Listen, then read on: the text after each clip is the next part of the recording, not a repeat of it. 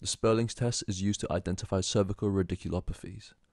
The cervical vertebra, except for C1 and C2, consists of the vertebral body, the transverse foramen where the vertebral arteries pass through, the laminar and the spinous process, the superior and inferior articular processes, which form the facet joints, and the uncovertebral joints between adjacent vertebrae. The spinal nerve roots travel through the intervertebral foramen to exit the spine. Compression at the site can lead to cervical radiculopathy. One cause is degenerative cervical spondylosis. This condition contains a range of pathologies that can lead to cervical radiculopathy. Loss of intervertebral disc height can lead to the collision of adjacent vertebral bodies at the uncovertebral joints, leading to the formation of osteophytes, which can be referred to as the discal osteophyte complex. This can narrow the intervertebral foramen.